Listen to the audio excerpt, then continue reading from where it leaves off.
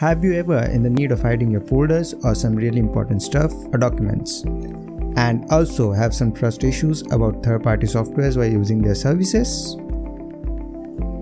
Then worry not, we are here to give you one simple trick to hide any folder or document you want without using any software.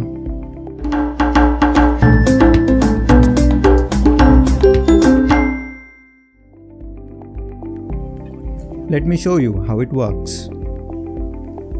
For hiding a folder, all you need is a folder, that's it. So, create one folder on your desktop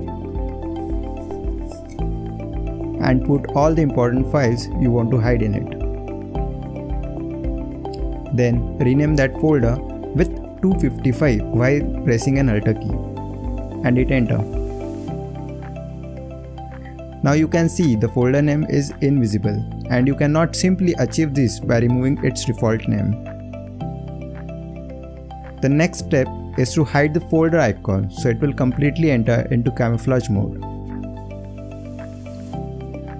To do so, right click on the folder and go to Properties.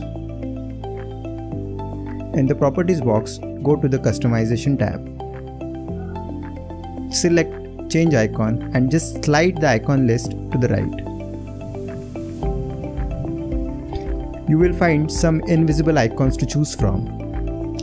Try with the different combinations from those four, which will result in completely invisible icon, because sometimes it may show you a black solid color screen. Click on OK, apply and OK.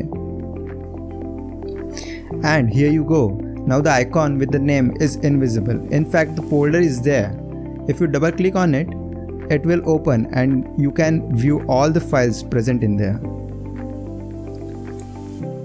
If you want to completely hide the existence of the folder from the location, then there is a next solution from us.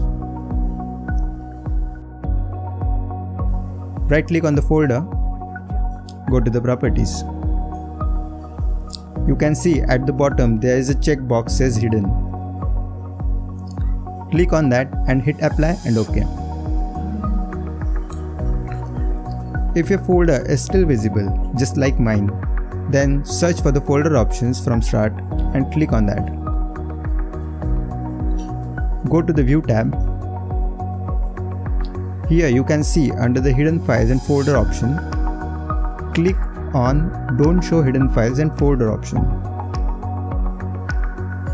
Click on Apply and OK. Now check with the folder whether it's completely hidden or not. If your folder is hidden, then do hit like on our video and let us know if you have any new tricks in the comment section.